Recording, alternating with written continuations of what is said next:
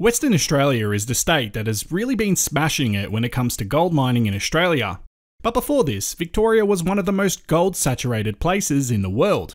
Some 80 million ounces were won during the gold rush that began in 1851.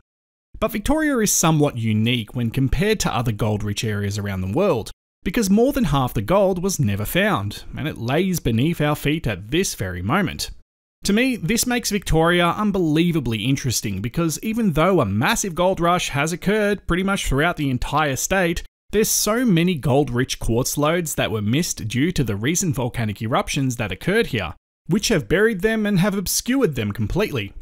The gold in Victoria was deposited between 500 to 400 million years ago. The volcanic eruptions that occurred here did so within the past 5 million years. One of the richest places where alluvial gold was worked can be found in the Creswick region.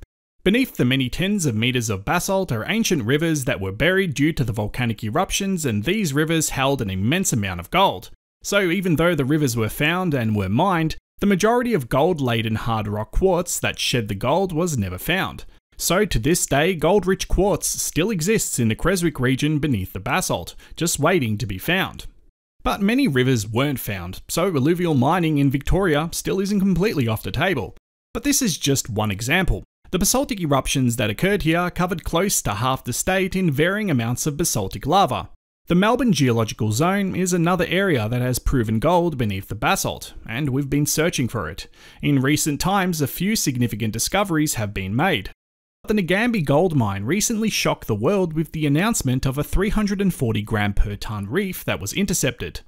With the price of gold booming, more money is being spent to investigate Victoria's hidden gold-rich reefs, and we are seeing the beginnings of yet another gold rush.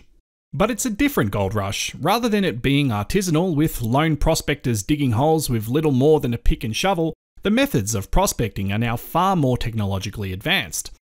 So if anyone tells you that the old-timers got it all, you can call them out on their BS, because there lies more gold than what has been found in this state. It's just hiding beneath layers of cheeky basalt. I hope this has appealed to your imagination the same way it appeals to mine. Thanks for watching.